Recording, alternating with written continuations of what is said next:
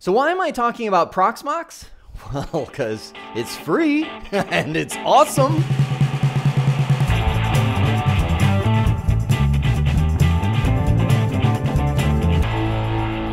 So I have been a VMware ESXi enthusiast for my whole life, and I still am. I still love VMware Hypervisor, allowing you to create virtual machines and many other things for free. There is a free version of VMware ESXi and limited. Notice the difference between what I said about Proxmox at the very beginning. Also a virtualization hypervisor, right? Also free, but awesome versus limited. That's one of the reasons that I'm putting this whole series together. VMware has followed the model that many have followed for years and years and years. Give a pretty cool free offering, right? But if you want the ultimate features, you have to upgrade to this. But the challenge is some of those ultimate features are like, you can't survive well without them. Things like, you know, capping the amount of processors or memory to a certain amount. And you know, what they cap is different based on the version of ESXi that you're using. Or limiting features like high availability. You can't do that in the free version of ESXi. You have to pay for it, which means if your server goes down, you lose all the VMs on that server, right? There's no instant failover.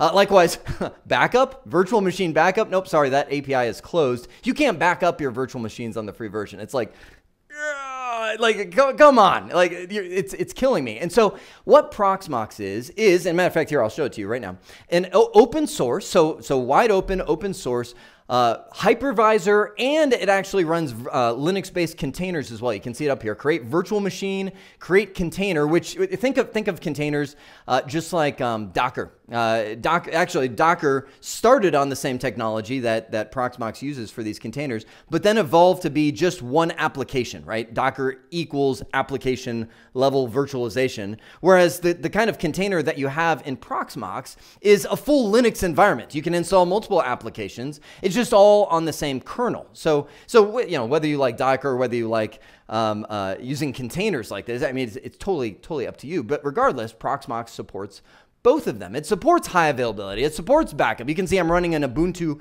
machine right here. I'm running, well, it's shut down right now, but an eval version of Windows 2019.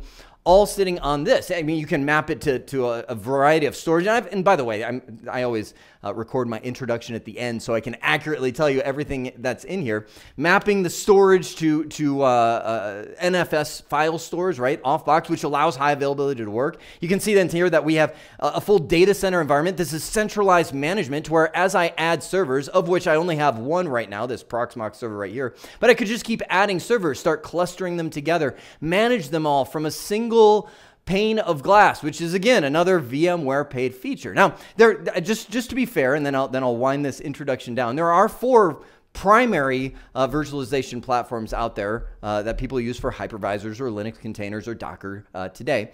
VMware, the biggest, Hyper-V, Microsoft Solutions, Proxmox, which I'm talking about right now, open source, and XCP-NG, another open source one that is also fantastic. I'll leave it to you to go Google and YouTube, you know, to find the different offerings that work for you, or which one's better. I mean, they all have their own features, but really, in the end, the only thing that you pay for with Proxmox is support. The whole thing is wide open, but if you want support, that is, you're in a production environment, something's down, you need somebody to bail you out, that's where the cost comes in. And if you don't think that's essential, you've never been in a production environment where something's down and you would literally saw off your left leg if you could just have somebody come help you and give you guidance, because the world is, I mean, that's part of the game of being a system or network engineer, right, is to be in those circumstances. So the best thing that you can do is make sure that you can phone a friend in those kind of circumstances. And that's where Proxmox and the organization that supports it makes their money, right? This series is going to be essentially that, how to get started with Proxmox, which I think will launch you into a whole world that you may not have known before, right? This will be fun. Let's keep it simple.